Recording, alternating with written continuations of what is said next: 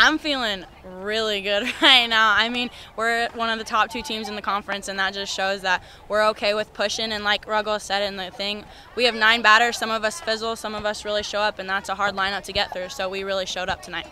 Talk about your night in the circle. Overall, looked like you were moving the ball around and did a pretty good job of hitting spots. What was working for you tonight? Honestly, everything was working tonight. I'm really working on new pitches right now. I'm not going to say those because I don't want anyone to know those. But no, normally I rely on my changeup, and I didn't have to rely on that tonight, so it was really nice.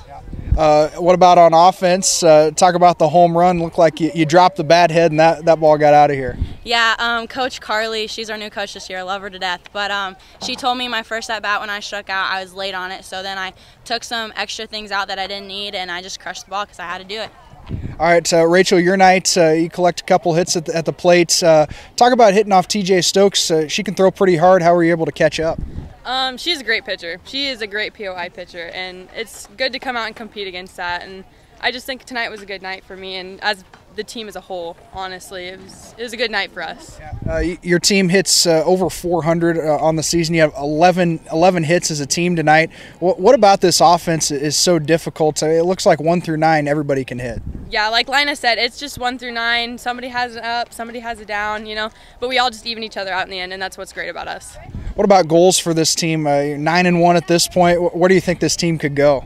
Well, a goal is always to get back to where we were last year, and if we get there, that's great, and we just keep on working towards that, and we'll take it from there. Good. Absolutely. When we came up here tonight, we knew they were going to be really good. The Stokes girl's fantastic. She does not miss her spots. She has that rise ball that's just so hard to get a hold of.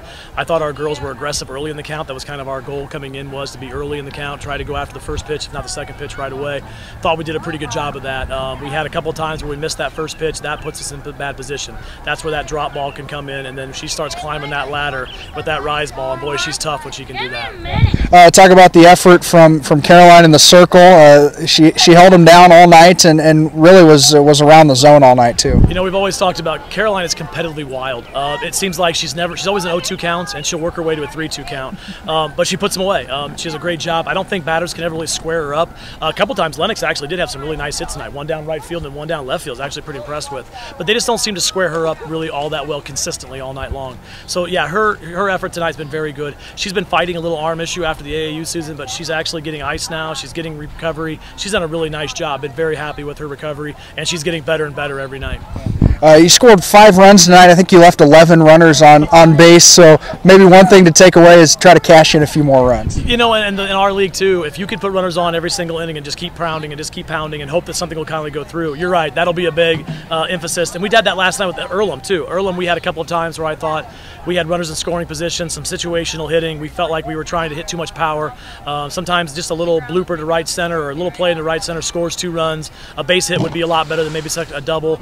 But yeah, some situational hitting will do one thing. Thought Rachel Sabaka played extremely well tonight. Thought Sam Stewart was fantastic on the bases tonight. That girl was ornery all night long. She had delayed steals. She stole a couple bases. She kept agging me at third base so she could steal home. She felt like she could even get there. So she's aggressive. We like that in our runners. We have that freelance ability for our runners to read that and go. Thought we did really well with that all night.